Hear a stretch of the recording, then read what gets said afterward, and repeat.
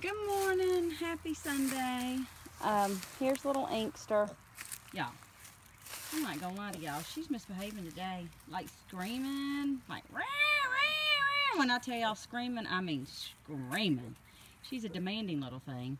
So look, we put her outside, and I came over here to see what she was doing. And she has already, look at this little hole she does. Inky, where are you going? She did that in like 5 minutes. I'm not even gonna lie. So y'all, another thing. Gus, that's Inky's. That is her coconut. So listen, pigs get real dry, and so they need coconut oil.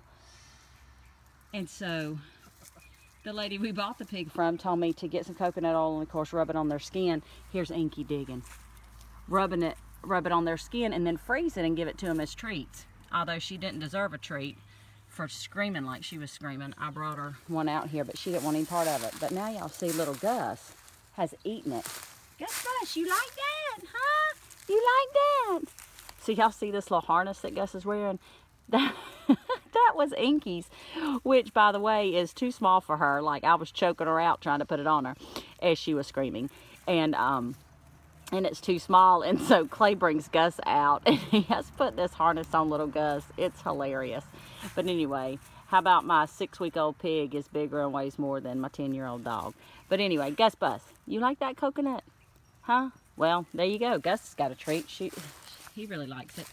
But anyway, here's Inky. I just want to show y'all her. Look at her digging in the dirt. Look at you, Inky. What are you doing, huh? What are you doing? My backyard is starting to smell like a pig. I'm not even joking. Every time she comes in, I have to get a wash rag and wipe her real good because I don't want her smelling like a little piglet.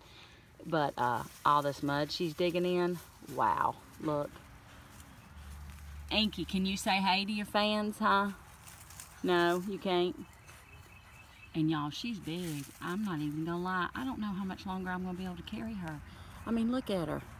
She's really starting to look like a little pig. She's really cute. But she's not being very nice today.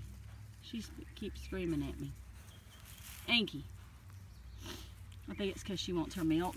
And anyway, the lady that we bought the pig from, I've been emailing or texting her a lot. She's probably like, leave me alone. But anyway, no, she's real sweet. Told me to text her anytime. Told me that I need to start weaning her off her milk. And I'm not real sure I'm going to do that because she loves her milk. It's like I have an infant all over again. I know I keep saying that, but it's so true. Except infants, they don't do this right here. They pretty much don't dig in the dirt quite like this. Oh, look at her now, y'all. She dug her a place to lay.